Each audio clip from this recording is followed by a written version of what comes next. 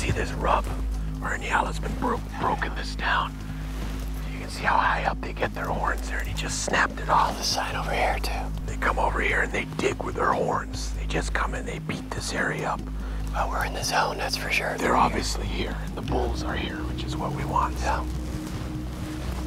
About 6 months out of the year, these areas up here in the Bale Mountains are covered in fog and a constant 24 hours a day drizzle. And that huge amount of rainfall is what creates what we call the highland cloud forest. It's a very dense habitat that's absolutely perfect for the mountain Nyala.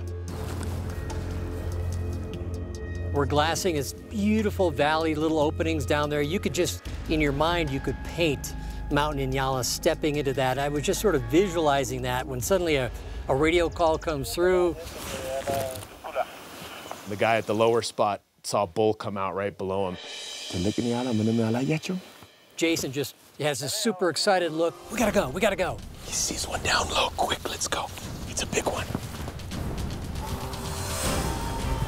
We just go scrambling as fast as we can go down a trail because every second counts.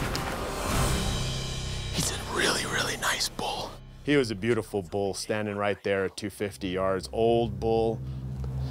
Ooh. How cool is that? That's the first one I've ever seen in the wild. But you know, it's only day one right now. I'm so happy with how many tracks I've been seeing up here that I think we're gonna pass on this guy. I just felt it wasn't the right bull for us to take quite yet, so. Sure we're gonna pass on him, huh? Yep. I'm sure. I know. Trust me on this. You know, getting here, yes, it's Ethiopia, but it's not as outlandish as you think. Direct flight on Ethiopian Airways to Addis Ababa. Took a charter flight out of Ababa.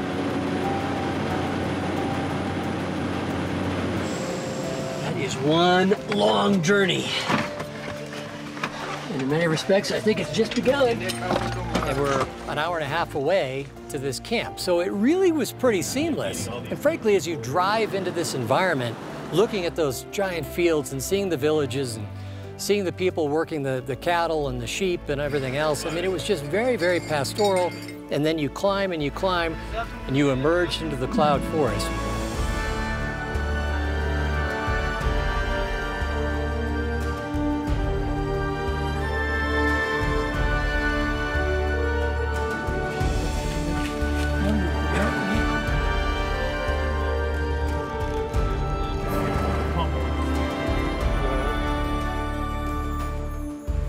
Colobus monkeys and leopards and giant forest hogs.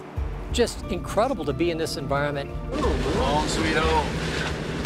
So when you come here, you're really experiencing Africa for the first time in many different ways. We made it. What a cool camp in the forest here. Very different environment. Beautiful. We offer in Ethiopia a wide diversity. I think there's 45 huntable species in Ethiopia. So as well as a lot of the more common species, we do have specialty animals. And our top tier specialty animal is the mountain Nyala. It's a species that's only found in Ethiopia. And in fact, it was only discovered to Western science in 1907. So it's one of the more recent species discovered in Africa. It's like top of the bull. Okay. Guns on. Is the shooter?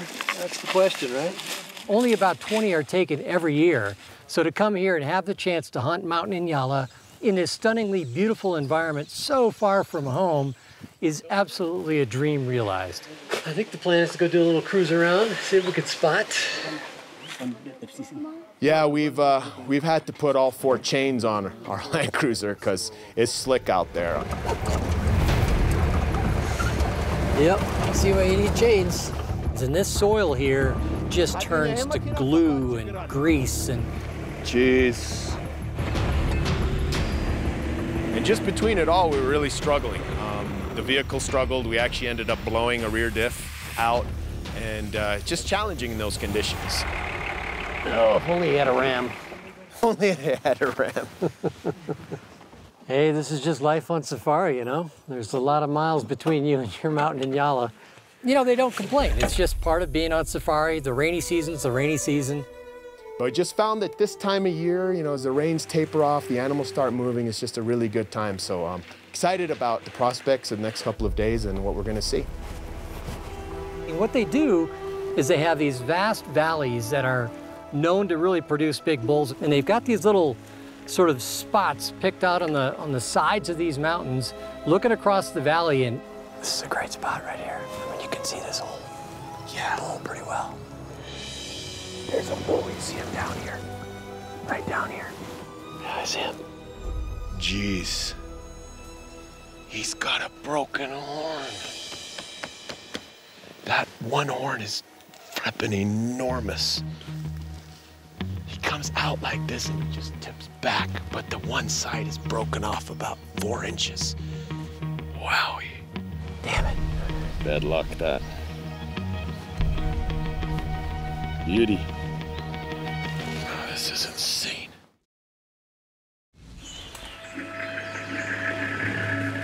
Bright and early, here it is, day 3. But we are heading back. There's a bull. You see him down here. Right down here. Yeah, I got him. Got him. Nice looking bull, my goodness, I don't know. He flares at the top and everything. Is he a shooter? He's still got a little growing to do, this guy. He's in his prime, so we're gonna be looking for a real nice older one, so another really tough decision here to pass on this one, but Yowza. good grief. What a beautiful animal. It's an animal that 10 years ago people said was on the brink of disappearing. And I mean, they're just all over now, a real conservation success story here. Jason's father, legendary African professional hunter Nassos Roussos, founded Ethiopian Rift Valley Safaris back in 1981. When Ethiopia shut down big game hunting in the early 1990s, it was Nassos Roussos' persistence that finally convinced authorities to open their eyes. I love the wildlife and I want to save the wildlife. If we leave it like this, all the people will, the agriculture will take over. They don't care anymore about the wildlife. Today, Jason Roussos continues to follow in his father's legendary footsteps, both as a professional hunter and as a champion of conservation and management. Thanks to efforts spearheaded by these two men, mountain and Nyala populations in Ethiopia are thriving today.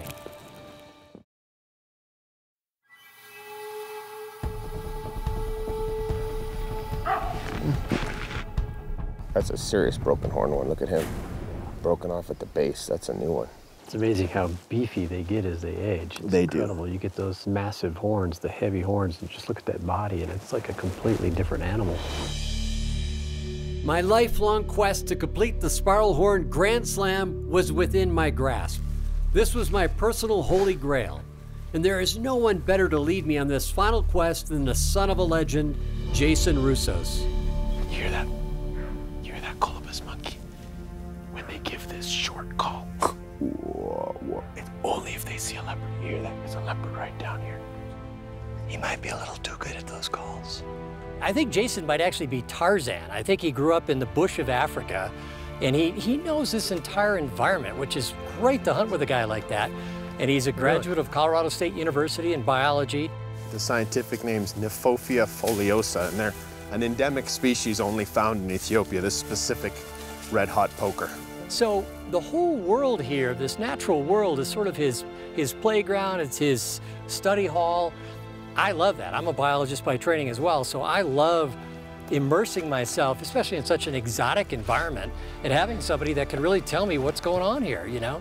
All the diversity of the critters here, the plant life, and also the threats to this environment, the encroachment from humans, from cattle, and how they've fought like hell to protect this forest. And it's really because of the mountain in Nyala that this forest still exists. There's a big track right here. A lot of Nyala tracks coming through here. 2 days go by, 3 days go by, 4 days go by, 5 days go by, 6 days go by, and not a day goes by that I didn't regret not shooting that bull on the first morning. Are you double sure? was starting to sweat it, thinking, you know, I hope we didn't goof here and not shoot that Nyala on the first day. But we kept at it. We kept positive. We went to a new area. I sent some guys to another area that we hadn't hunted in many years. It's a small valley, apparently. It's an area of concession we haven't seen yet, so we're optimistic. Maybe this is the spot. We got set up. Soon as first light comes up, boom, get a radio call From the guys 5 minutes away that said they saw some bulls. So we went zipping over there, and I guess they saw a big one. We scramble, get up there. All of a sudden, we could see one behind a giant tree. It's a young one. Yeah, you can see him right there, just on the edge of that limb. He's a small one, but he said the other one's a bigger one. The other one's off to the left somewhere. Then we could see a nice bull. He's got nice flair on him. This nice, beautiful, yeah. Came out, deep curl, turned out, right? Classic shape of a mountain Nyala.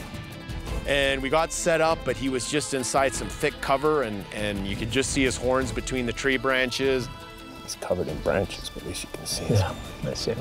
Moved off, went out of sight. He says you can see him from over here. He's at the bendy tree. Gotta move over. Okay, let's go. And we just tried to slide down so we can get a better angle to see behind that tree. As we get down there, the bull just starts walking out. There he is. You see him, Chris? He's below the other one? Walking to the right. Oh, yeah. He's going.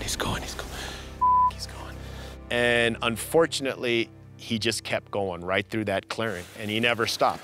He's running. We're crestfallen at that point. It's like, oh, God, if we just had 5 seconds. Jesus. We're all sitting there going, oh, my Lord. I mean, that was our bull right there. We couldn't see him from there, too. Jeez, let's go. And I thought it was done. It was just such a disappointment because that was our opportunity, great opportunity. That was the bull we'd been looking for, old, beautiful shape. And so we just kind of went back to the original spot when we came over, sat there, just glassing around, just not even saying anything. It's one of those, nobody could say anything. It was just an opportunity missed. Well, maybe he comes back out. What the hell? Well, we don't have an option. We'll stay here, but yeah.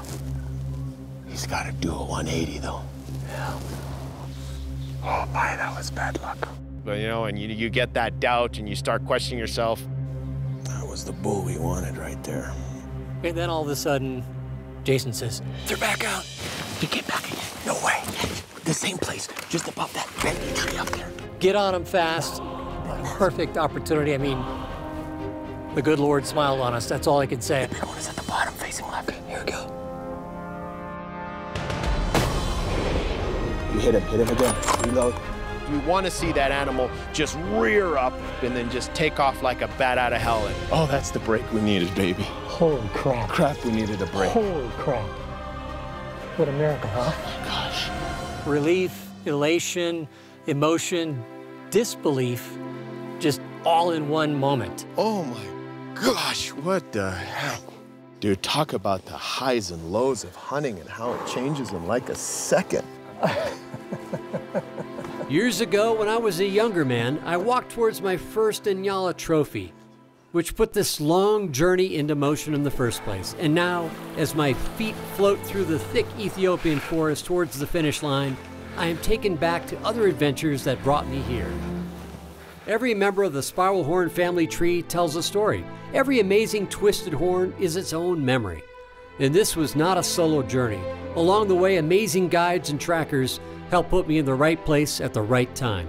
It feels fitting to complete this journey of mine by sharing this adventure with Jason and Nassos Roussos, who through their combined efforts have helped preserve and protect the amazing mountain Nyala, so that other hunters could follow in these same footsteps. Yeah, you can see it crash through all that vegetation. It's like a tank coming through here. We got him, huh? Here, give me We the got rifle. him. You go go see your Nyala, my Oh, friend. man. What a beast. Oh, my God. Praise the Lord. Look at the size of this guy. He just made a trail. It looks like a tornado came through here. There's your bull, Chris. Now I can really Dude. give you a congrats, man. Dude, man, that was fantastic. Congrats. Oh, look at that. So awesome mass to on hunt. him. Yeah, he's heavy, isn't he? All right, brother. You know, the emotions of how much effort we had put into this hunt, and how concerned we were that we were running out of time. Oh, it was well worth the wait. You know, and just seeing the body size of him. All right, ready? 1, 2, 3. And just seeing the horn shape, it was just one of those things that was the Nyala that we'd been looking for all these days, and just a big sense of relief, a big sense of just accomplishment, and just, you know, just very happy for the whole team, not just Chris, but everyone. Yeah, that's the best feeling right there of the day. Well, need, Demi, need.